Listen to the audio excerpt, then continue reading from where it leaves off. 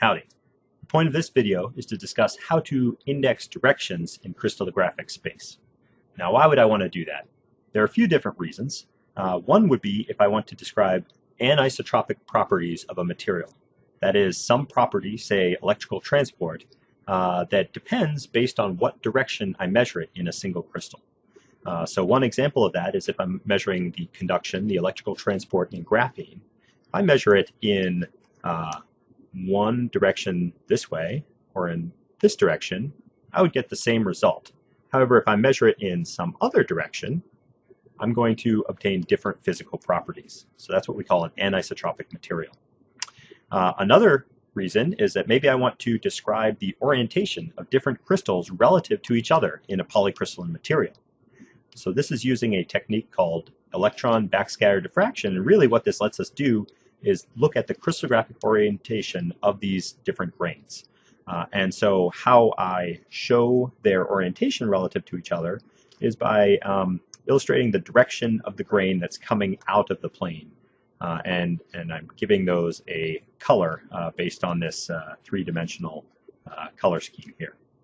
Finally, something we'll talk about quite a bit later on is close-packed directions along close-packed planes. And these are important because slip happens along these directions. And so in order, again, to talk about these, I need to know how to talk about directions in a crystal lattice.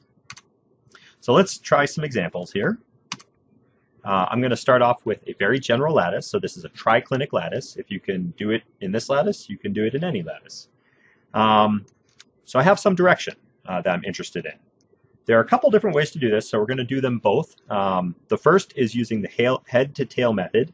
And so basically, I'm describing this vector by subtracting the position of the tail from the position of the head. So again, remember, we talked about how to index points in space.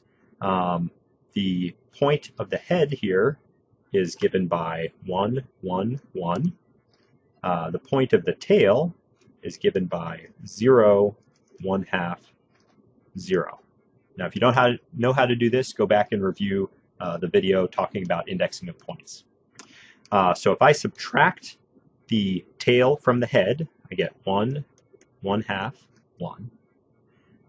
Now, the final thing I need to do is to write this in the typical vector direction notation. And so what I want to do is remove any fraction. So I'll multiply through by 2. That gives me 2, 1, 2. And because this is a direction, I'm using square brackets to denote this. Okay, so another way to do this, same direction. Again, I can shift a direction. The absolute position is not important, just, again, the direction. So these two are equivalent. But if I take any direction and I shift it such that the tail is sitting on the origin, then if I'm using the head minus tail method, I'm subtracting 0, 0, 0 from the head position. So this is sometimes a little bit easier. So I shift the direction so that the tail sits on the origin, and then all I need to do is figure out the fractional coordinates of this head position. And so in this case, it's 1, 1/2, 1. Again, if I want to write a direction, I want to use integers, not fractions, and I need to use a square bracket notation.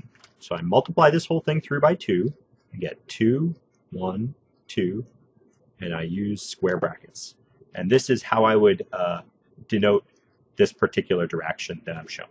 And notice that this is the same thing we got using the previous method. Okay, now what about if you're given a direction and you're asked to draw that on a unit cell? So again, there are two different ways to do this. We're going to do these sequentially. First is if I want to keep this direction entirely within the 1 unit cell. And so this is essentially the exact opposite of the process that we just did. So I need to divide through so that all of these numbers are less than 1. So if I divide this whole thing by 2, I get 1, 1/2, 1/2.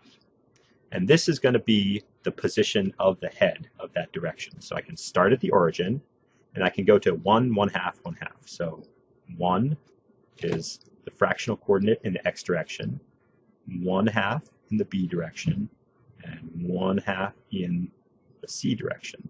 And so this is a vector. It goes from the origin to the exact middle of this front face. Okay, let's try the other method. And in this case, I'm not going to reduce it so it's sitting entirely within one unit cell. I'm going to use, I'm basically going to extend and use the unit cell neighboring it forwards out of the plane here. And I can do the same exact thing. So again, this is going to give us the position of the head of the vector, and the tail is going to sit on the origin. So 2 is all the way down here, 1 is all the way up here, and 1 is all the way up here. And so this is a vector that goes from the origin all the way to this frontmost corner. Now you'll notice that this passes through the same point that we defined previously when we kept it in one unit cell. So the only difference between these two is the length of the vector. Oftentimes with directions, we're not the magnitude of the direction is not as important as the direction in the lattice, but sometimes it is. So in this case, the actual magnitude of 2, 1, 1 is given by this full vector.